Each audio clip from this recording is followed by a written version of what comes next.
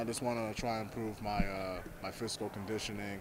Also, like lean down my body fat, and also just working on my first step and my strike. You feel like as the lone returning starter, you feel like the unofficial leader of this group? Yeah, I feel like I am. I try to like lead by example for the most part, making sure I go to class to take my vitamins, and I'm making sure I'm on time for like all the meetings and stuff. And I also like try to like perfect my craft and individual, so hopefully that the young defensive tackles can like follow me. Kind of break down the nose tackle room for us. You and I guess Chops and Mo. Is Drake Carlson working some of those as Yeah, well? Drake Hall is working some of those.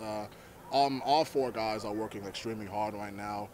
Especially Mo, he has a very high motor, and he's probably one of the best pass rushers on the team. And he helps me get work hard too. And also Chops, he is a young guy. Chops and Drake, the alum guys. Um, they're working hard too, making sure that their steps are getting better, and also that they are improving every single day. So just like the good old days, teaming up with Jerry on the edge again.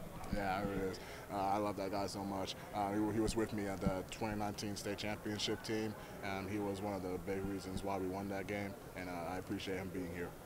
What do you think of the Carmel Mafia you got here? I mean, can you name all your Carmel teammates? Yeah, sure. It's Ethan Trent, Will Helt, Winston Berglund. We got Jaiwa too. We used to have Dylan, but he's back. He's Miami, Ohio, but I still talk to him here and there. And Ty Wise, he's also at Miami, Ohio, so I still talk to him there. I know a lot of guys from my old team, and I love being here. I love playing with them. So the chemistry is already there. So got nothing to fix there. How much more comfortable are you going into U2 in this season? A lot more comfortable knowing that that essentially the only thing I really have to do is step straight. So if I just like perfect stepping straight, then I'll be working good. What do you think your best asset is as a nose tackle? Well, being me and my size, I am very difficult to move, and but I'm also very like athletic enough, and I'm also been doing like hot stretching and hot yoga, so I'm getting more flexible too, and moving faster. So I'm making sure. So as long as I just like plug the A gap, my backside A gap, and I make sure nobody like runs into my gap, then pretty good. Do you have a yoga mat and a yoga outfit? Yeah, I mean, I don't have a yoga outfit, but I have a yoga mat and a HotWorks membership, so I go there every single weekend. What's your favorite yoga pose? Downward dog? If I'm being honest, none of them, but I'm working to get better at them. I mean, what can we expect from this defense? I know nobody like, wants to have a losing record again.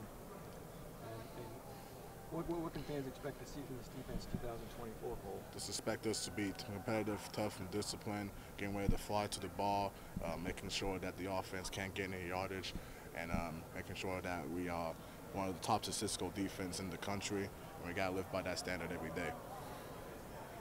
Hey, just real quick back to yoga. What is it you get out of the yoga? I just get, well, obviously with the yoga, you do like flexibility, get that sort of work done, but I also like have like a clearer mind. So like even like when you're like tired and like I'm in a hot sauna, like I'm still thinking about all the poses and thinking about what I'm doing and why I want to do this, and also take some time to like meditate and get into my inner being.